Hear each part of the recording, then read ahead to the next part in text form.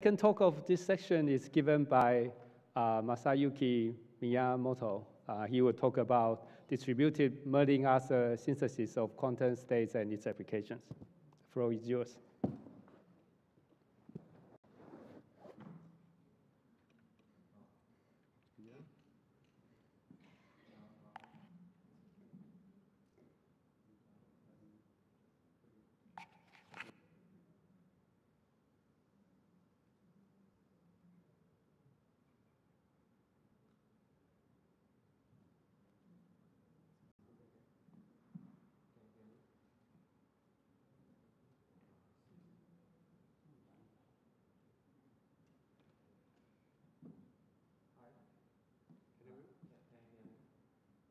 I think not through the speakers. We have no idea.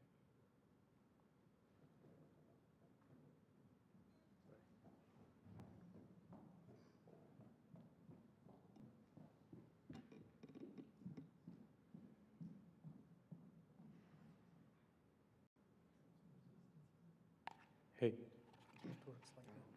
May I also put it like this? I think it's easier. I will talk about quantum state synthesis problem in the distributed setting and its application. So first, state synthesis problem is given as follows. For the input, we have classical description of some specific quantum state psi, and for the output, we have to output some quantum state that approximates the input quantum state psi. And this problem, the motivation of this problem is to quantify the difficulty of quantum tasks, such as preparing the ground state of quantum system. And the state synthesis problem was first introduced by Aronson in the setting of query complexity problem. And after that, more recently, several works started to define quantum state complexity class.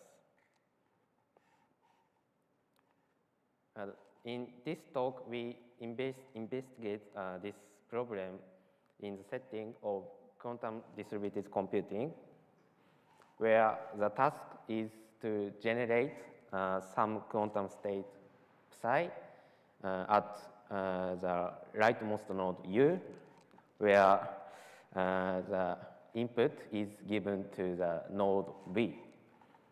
And our goal is to generate psi with as few communications as possible. And more precisely, our setting is called distributed quantum Merlin-Arthur, or dQMA. And in this setting, each node of the network receives a small quantum proof from all powerful but untrusted prover.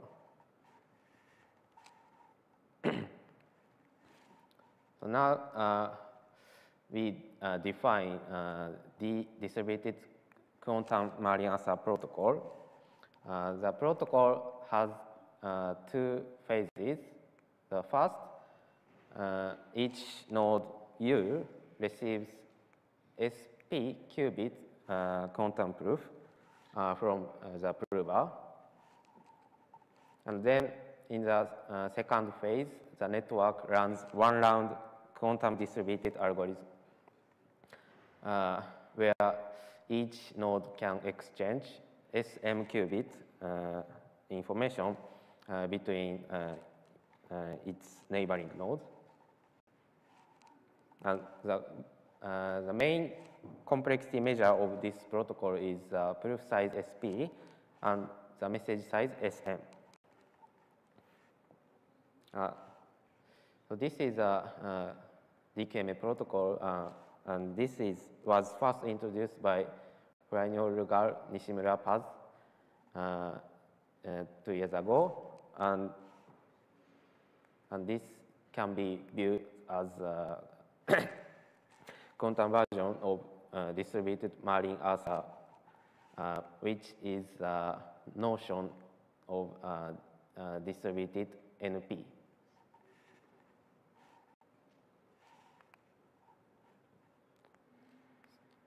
Okay, so this is a summary of our result. The first result is a dQMA protocol for state synthesis problem in this setting, and its application to the problem, classical problem, set equality problem.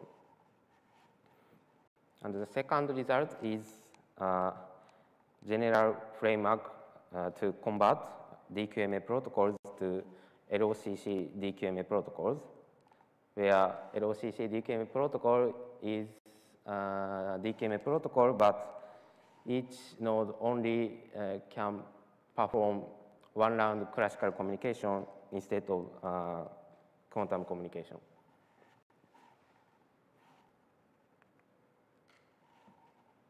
So now we define the problem. So we consider the problem we call state generation with distributed inputs, or n-qubit SGDI problem. So we consider the network of R+1 node paths as follows. And for the input to the leftmost node, the quantum state psi, the classical description of the quantum state psi, and for the other node, the input is some unitary transformation. And the goal of this problem is to generate the state UR to U1 psi at the rightmost node BR.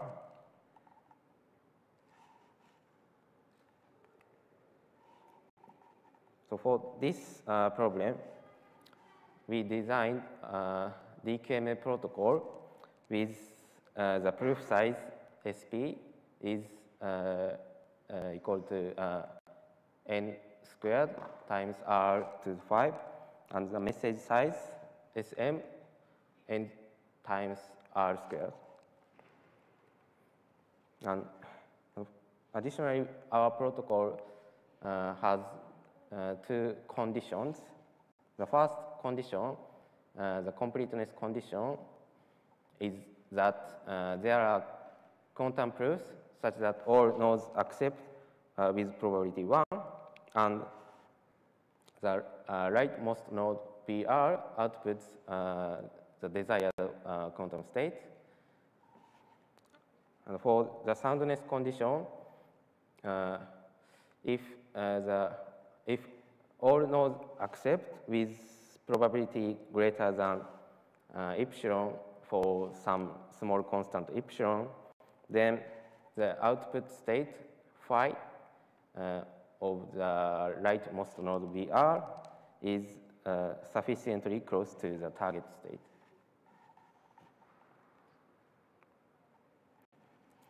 Now we describe the main idea of our protocol.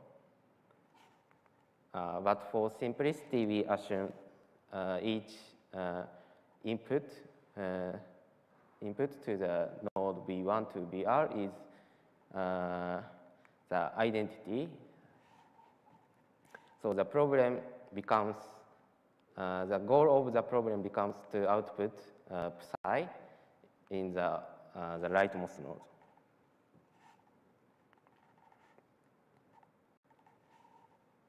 So the main idea is that the prover, Merlin, gives several copies of the quantum state psi to each node V0 to VR. And so the proof of Vi is described as the tensor product of quantum state psi. And then each node Vi and Vi plus 1 check the equivalence of their proofs by the subtest. Then finally, the node VR outputs the quantum proof as its output.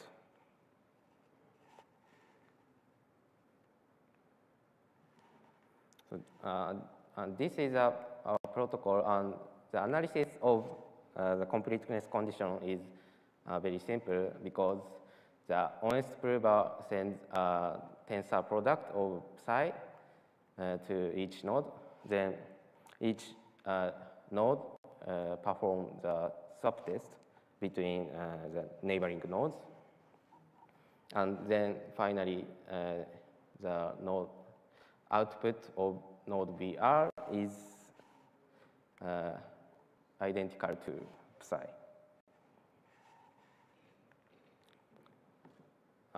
But the analysis of the soundness condition is not trivial. So here we explain the high-level idea of the analysis. So first, we assume that each proof of node Vi and proof of Vi plus 1 are 1 over R squared cross for each I. Then the distance between the input state psi and the output state, which is a proof of the node VR, is at most 1 over R cross, because the distance between node VR and node V0 is at most R plus 1.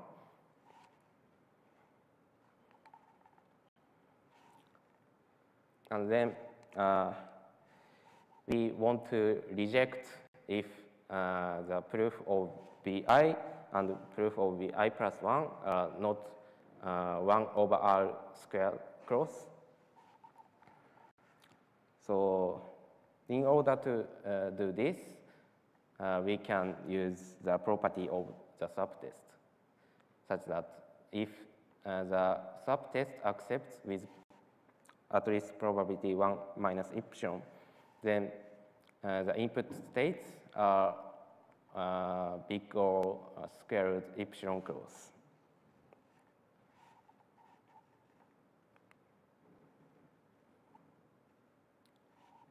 So we have another technical difficulty, such that we have to deal with entangled proofs, because this explanation assumed the proof is not entangled. So I don't explain how to deal with entangled proofs, but this can be done by using the quantum definity argument. So this is a high-level idea of the analysis of the soundness condition.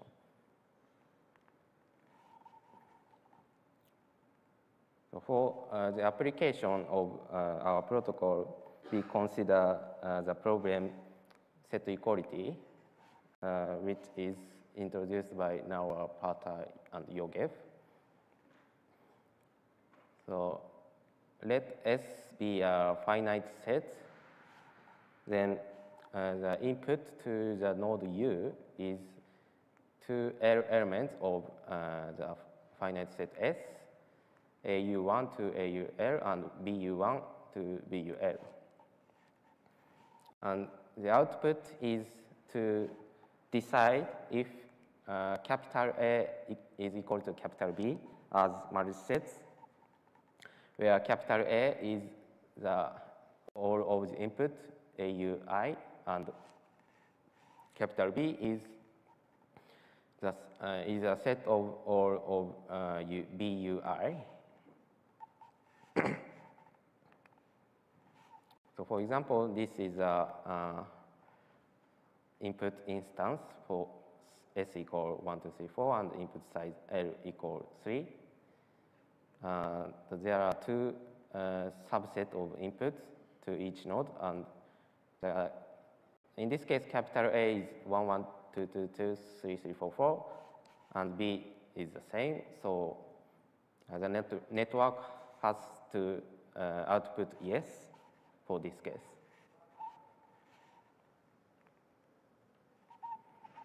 And originally, they considered interactive protocol for the set equality problem. So we consider two polynomials over sufficiently large field, polynomial PA and polynomial PB, defined as follows.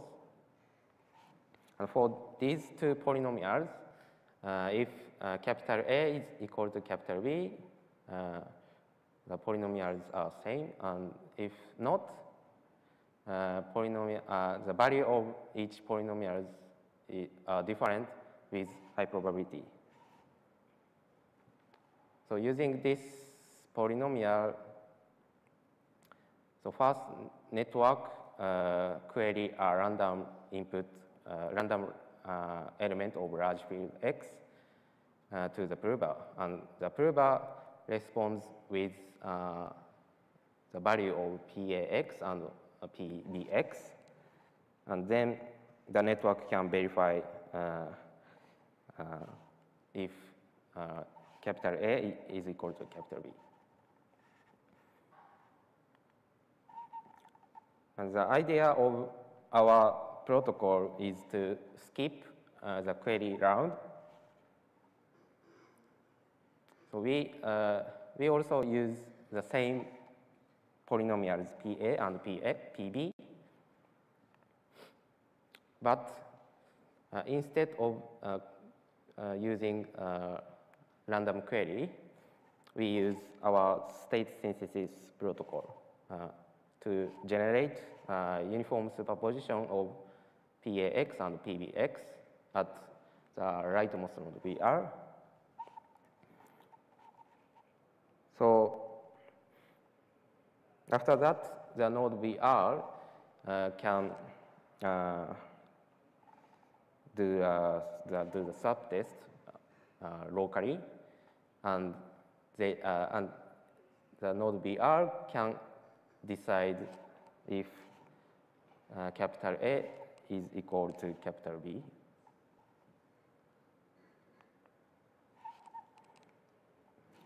And this is a table of our quantum protocol. The first one is the proof size, and the second is the message size. And here is our protocol. And we can also solve this problem classically in these parameters. We also showed the lower bound for classical protocols with respect to the proof size. So we can say that our quantum protocol has exponentially small proof size with respect to input parameters L and S.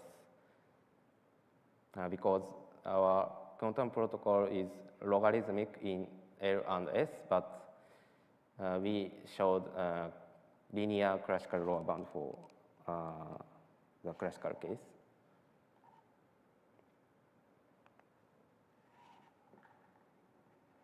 So now we move to the second result.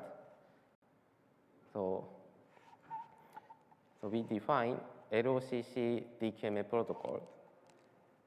in this protocol, the nodes of the network only use classical communication instead of quantum communication. And our result is summarized in this table. Assume that dQMA protocol P has proof size SP and message size SM.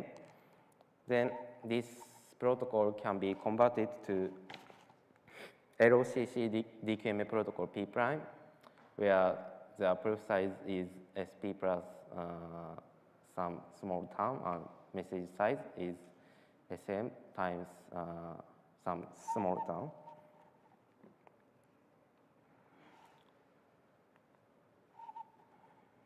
So our protocol for this result is simple, because the prover sends EPR pairs to each node of network. Then each node can simulate the quantum communication in the original protocol by quantum teleportation. And the proof idea is to verify the quantum proofs sent by the prover are truly EPR pairs.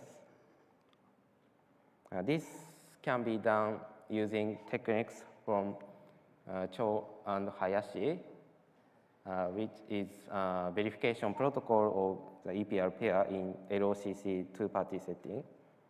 So we can modify this protocol into the general distributed setting.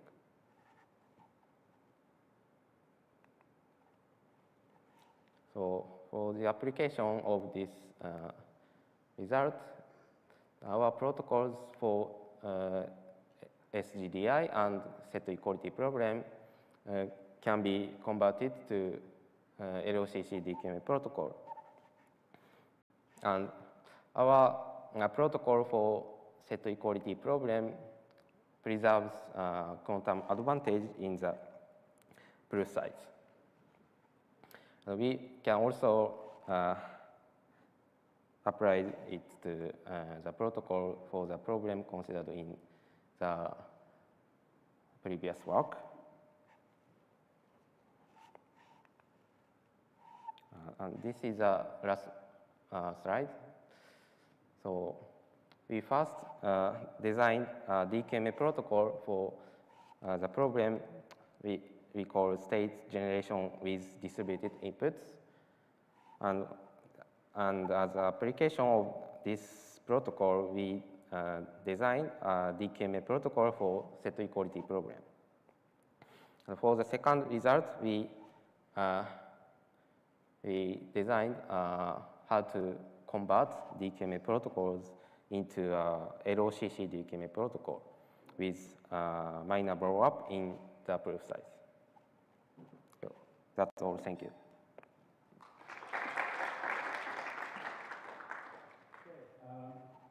We could have a few questions.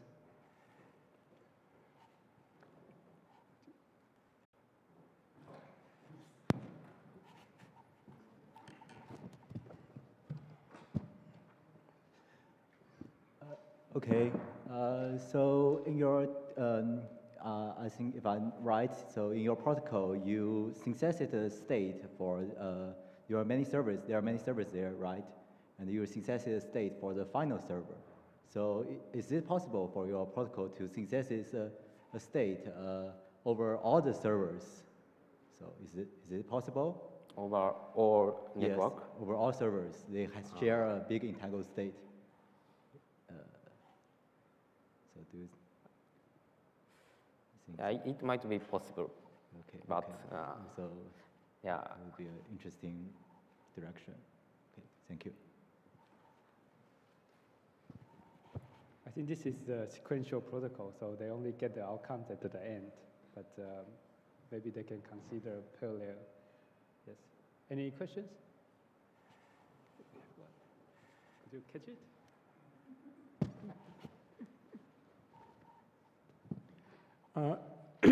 Excuse me. Hello, nice talk. So I have a question about dQMA. Is it known what sorts of problems are going to be complete for that if there is known completeness results?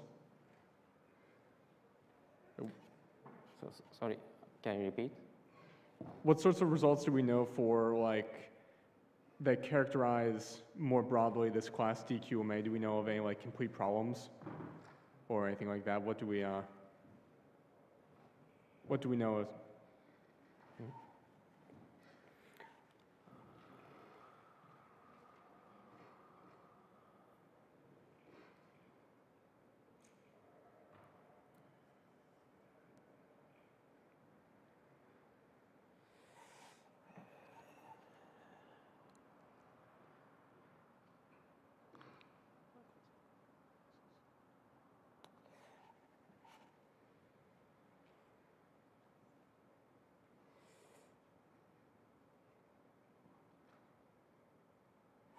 So what is your Well, question? I can come ask you later, it's fine. No worries. Thank you. Yeah, I think the question is probably to find the hardest question, or is it a complete problem in this class? I think I have a follow-up question. So do you have a lower bound? Like you prove a protocol with certain parameters, depends on the size and the, so you have two parameters, right? So Yeah. do you have a lower bound? Like how Lower bound good? for quantum protocols? Yes, for this dQMA? Yeah, no. I don't have lower bound. Okay, Yeah, but it's interesting open question. okay. Do you have any further questions? Okay, so if not, let's thank the second speaker.